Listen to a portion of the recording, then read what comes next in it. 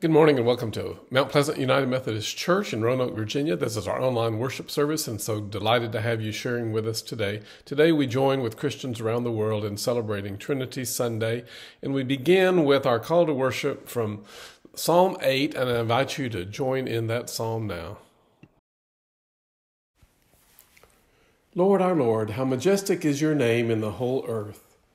You have set your glory in the heavens. You have made sure that children and infants praise you. Their praise is a wall that stops the talk of your enemies. I think about the heavens. I think about what your fingers have created. I think about the moon and stars that you have set in place. What are human beings that you think about them? What is the Son of Man that you take care of him? You have made them a little lower than the angels. You placed on them a crown of glory and honor. You made human beings rule over everything your hands created. You put everything under their control. They rule over all flocks and herds and over the wild animals. They rule over the birds in the sky and over the fish in the ocean. They rule over everything that swims in the oceans. Lord, our Lord, how majestic is your name in the whole earth. Let us pray.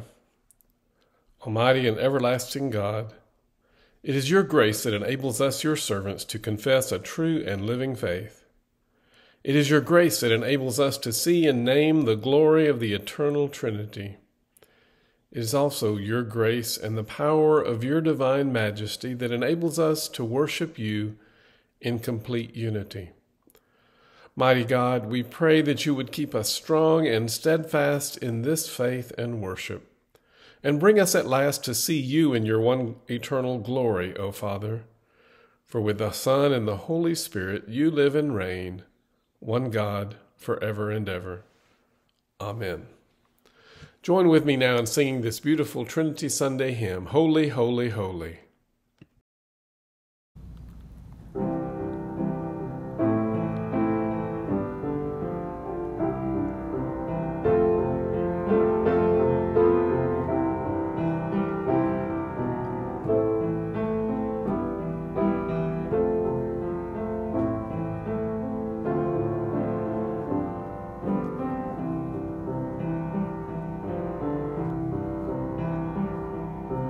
Holy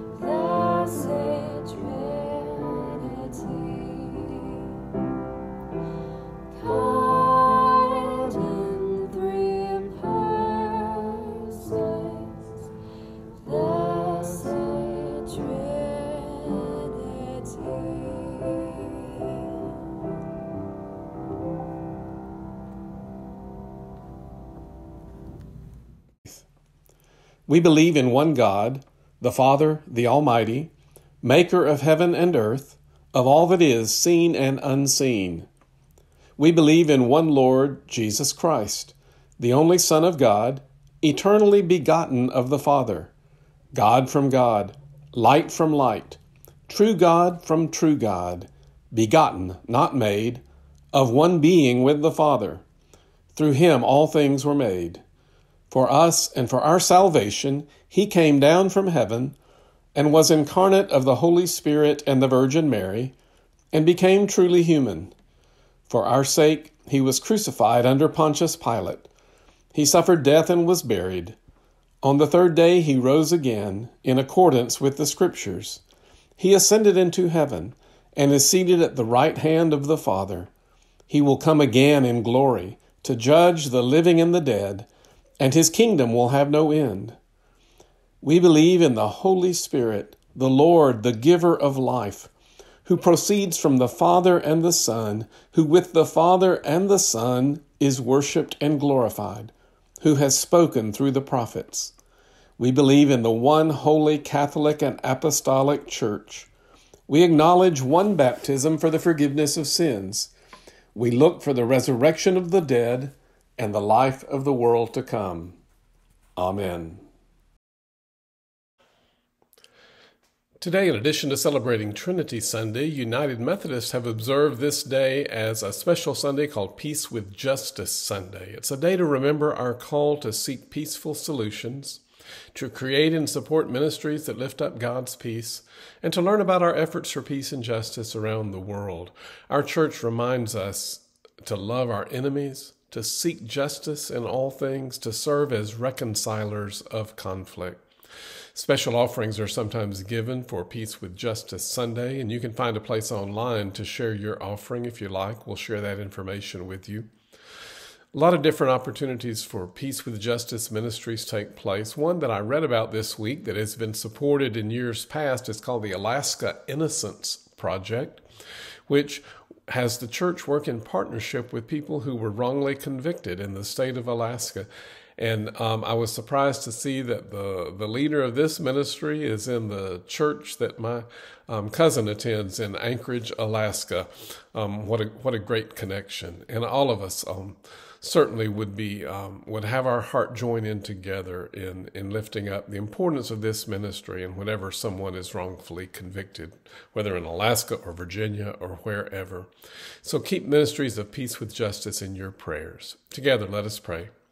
Lord, we thank you that we indeed are able to enjoy the blessings of peace so often. We thank you that justice has been a reality in our lives, and yet we know there are times that peace is denied and there are times that justice is denied. And we thank you that we're part of a faith that looks at situations of injustice and doesn't just shrug our shoulders, but digs in. And we pray for brothers and sisters in the faith who stand tall in working for that which is right and true. Those who lived in the past, those who are at work now, and those you'll be raising up in the future. Bless us and bless these ministries of Peace with Justice.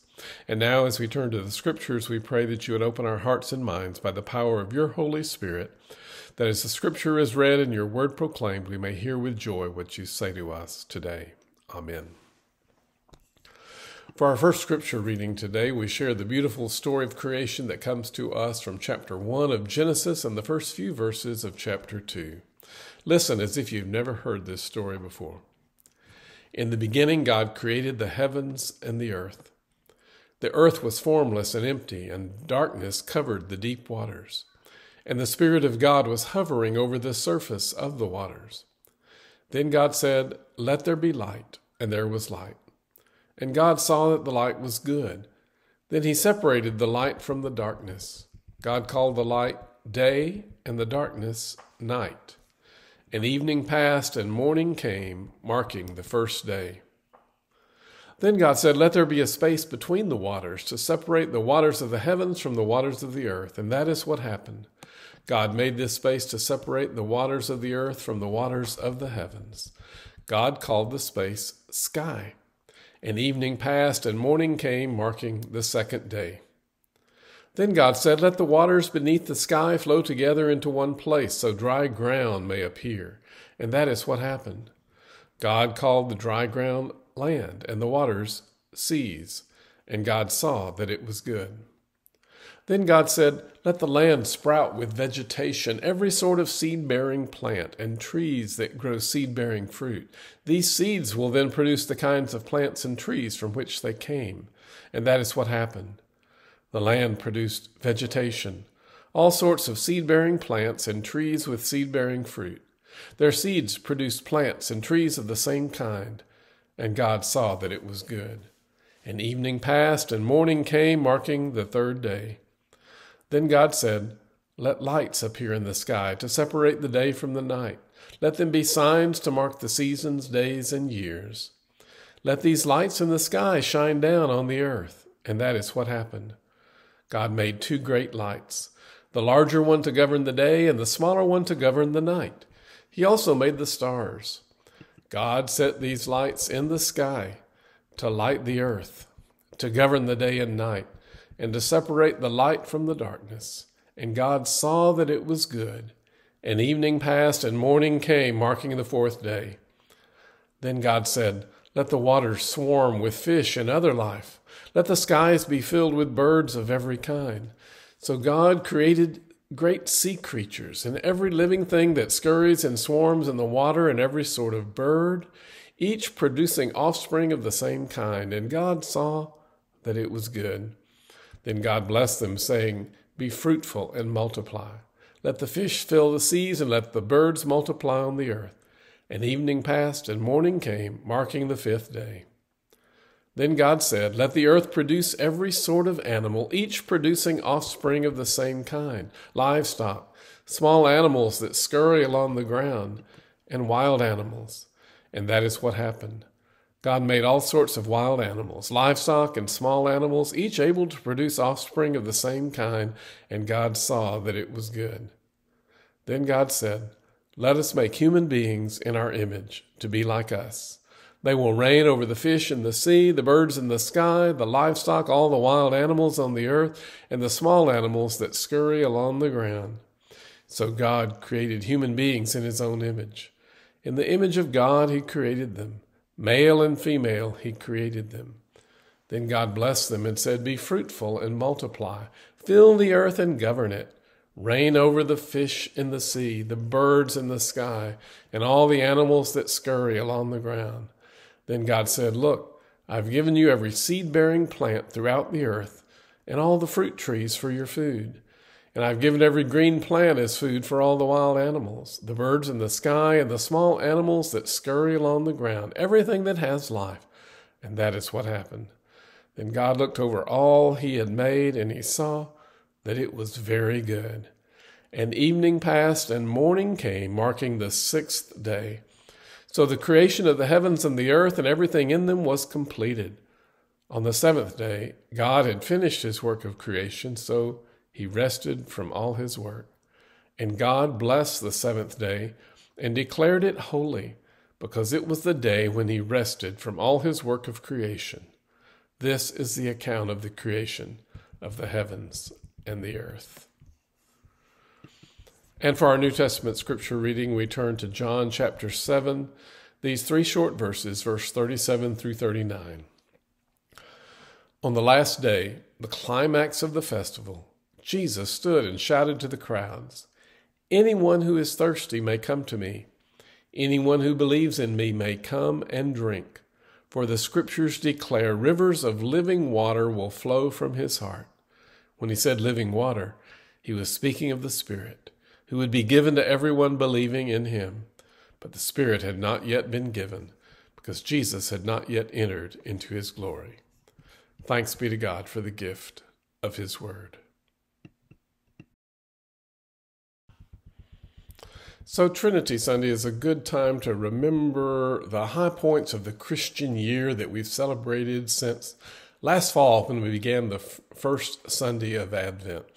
The season of the Christian year has some special times that concentrate our basic teachings of the faith, and they really come in two waves, a small wave that begins in Advent and a big wave that begins in Lent. Let's just remember what that means. Near the end of November or the 1st of December, we have the 4 Sundays of Advent that talk about the preparation that the people went through for the coming of the Messiah and our preparation for Jesus' second coming. And then, of course, we celebrate the feast of Christmas, the Nativity, the birth of our Lord and Savior Jesus Christ, God come to the earth in the flesh. And then the follow-up pushes outward from that, the waiting, the celebration, and then the pushing outward, which comes with the festival of the Epiphany, of the light made manifest to the world.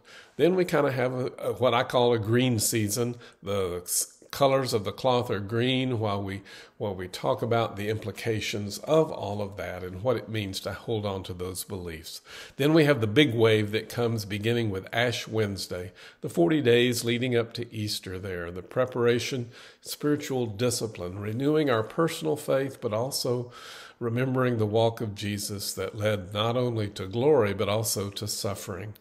That, of course, climaxes with Holy Week, the greatest week of the Christian year. Palm Sunday, Maundy Thursday, the night of Jesus' Last Supper, Good Friday, the day of Jesus' death, the festival of Easter, the resurrection from the dead, which we celebrate then and leads up to the outgrowth Pentecost, which we celebrated last Sunday, the outpouring of the Holy Spirit.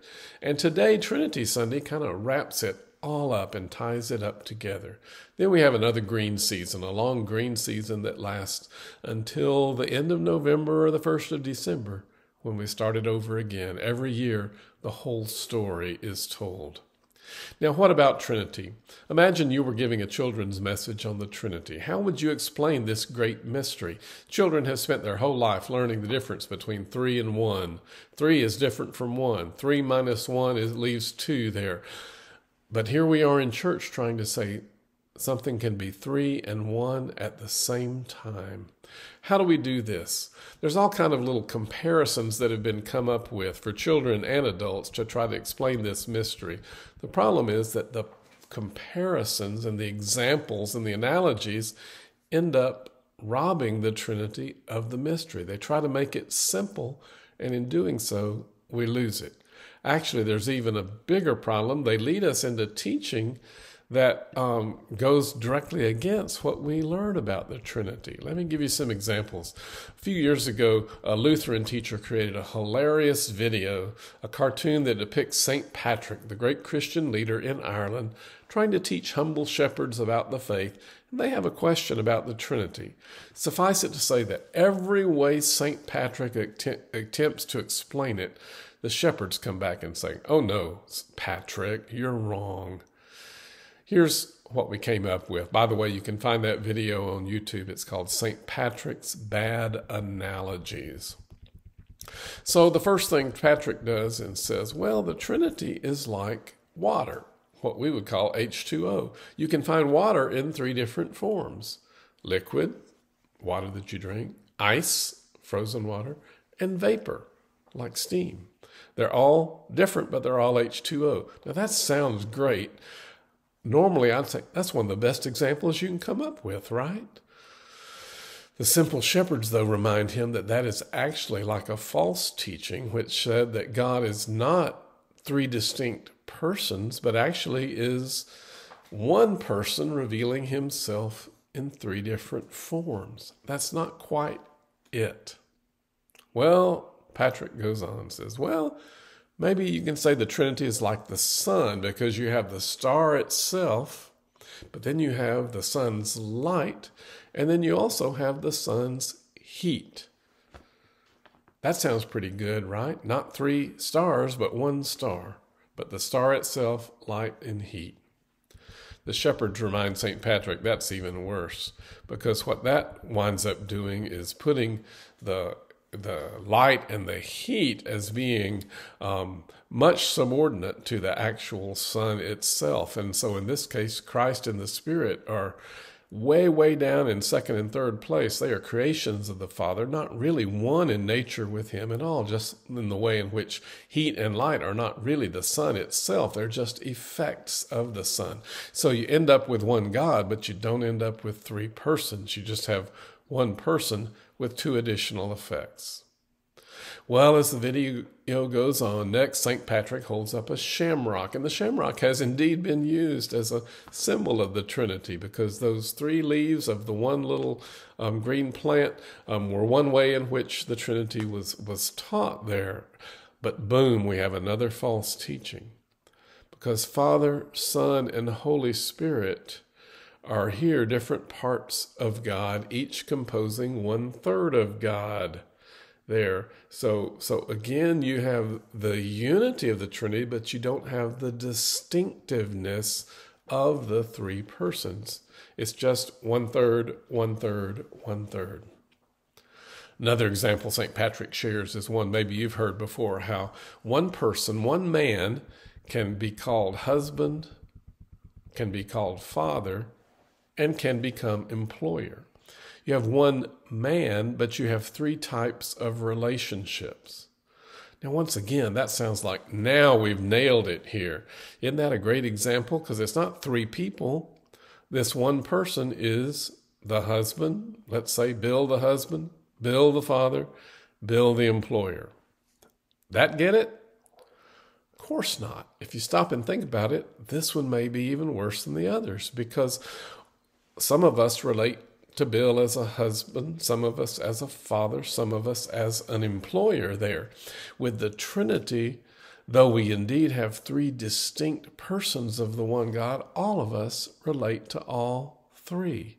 God is not my Father and your Spirit, but rather God is Father, Son, and Holy Spirit for all of us. Well, children's messages have come up with all kind of options. I've heard the one about the egg, that you have one egg, but in the egg you have the egg yolk, the egg white, and the egg shell. I heard a story about a pastor actually doing that and broke the eggshell, and out came a double-yolked egg. That messed up the whole story. Well, unlike the shamrock, at least you have some differences here. I mean, the shell and the white and the yolk are extremely different, but still, that just doesn't cut it. What do we make of the Trinity? I'll be honest and say one of my misunderstandings across the year was to think of the Trinity like a 3-act play, that God revealed himself over time, that God was revealed as Father and Creator at the dawn of creation when the heavens and the earth were created, that God was revealed as Jesus on that night in Bethlehem when the Word became flesh, and then God was revealed as the Spirit on the day of Pentecost. So since Pentecost, we've had all three. But that too was a mistake. I wasn't getting it, because our understanding of the Trinity is clearly that the Father, the Son, and the Holy Spirit have been the unity of the one God since before the world was created. Now, certainly we can see those three signal points at which the three persons were most clearly revealed: creation, Christmas, and Pentecost. But God has been three in one since before the first human being drew his breath. So how did that little cartoon of St. Patrick and the shepherds eventually turn out?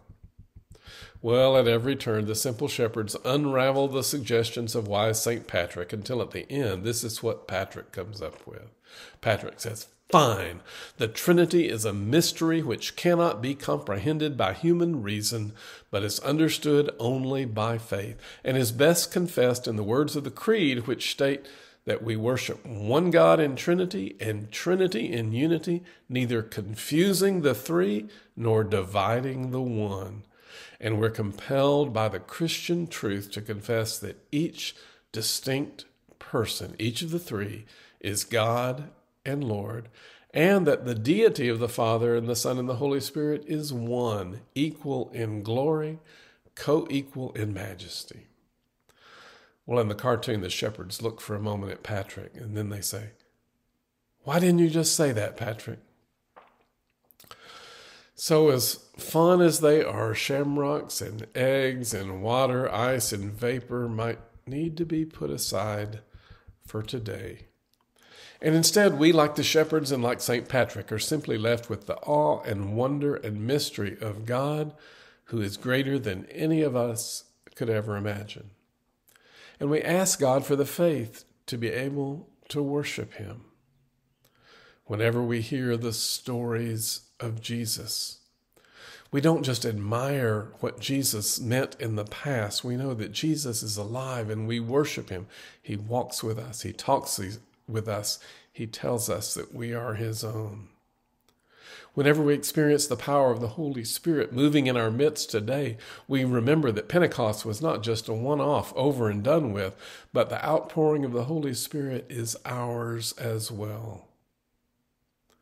And whenever, like the psalmist in Psalm 8, whenever we look up into the night sky and see the moon and the stars that our Father God set into place, and we feel so very small, we can remember those beautiful words that God placed on our heads a crown of glory and honor and a very important place of serving within his creation.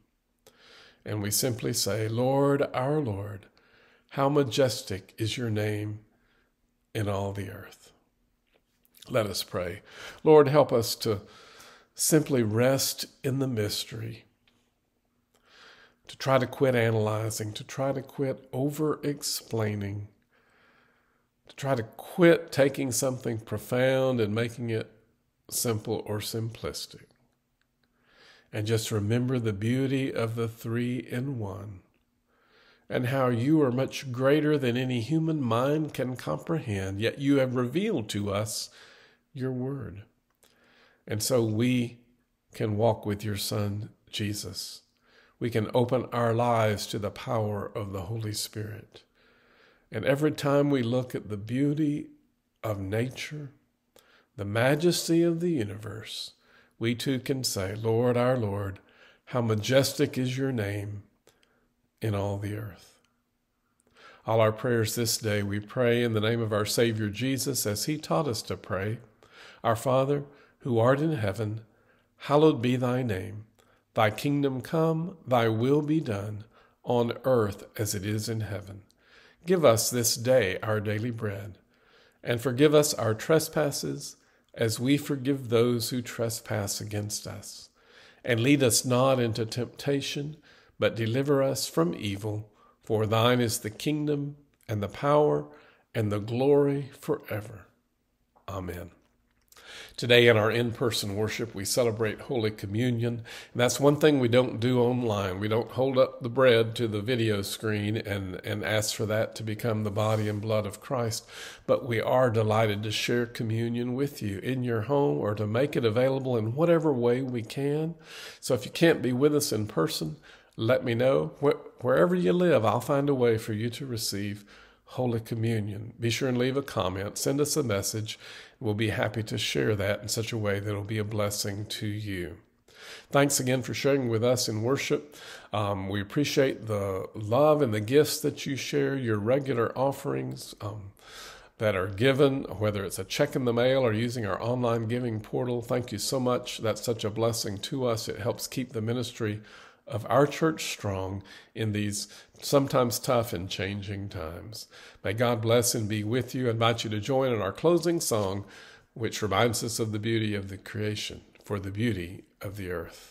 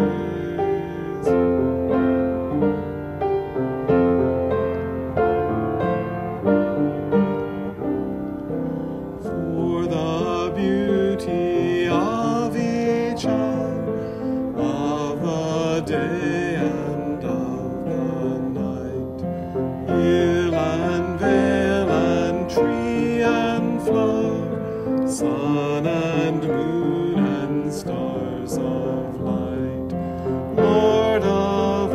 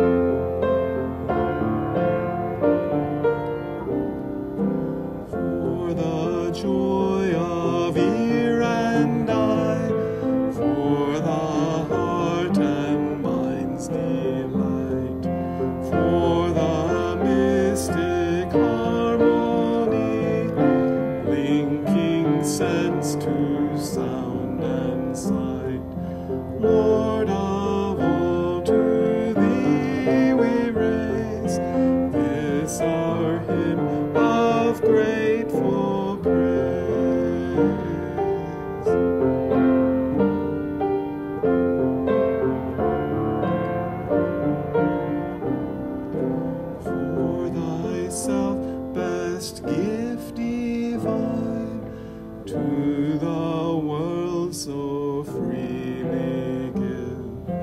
For that great, great love of thine, peace on earth and joy in heaven. Lord of all, to thee we raise this our hymn of grateful praise.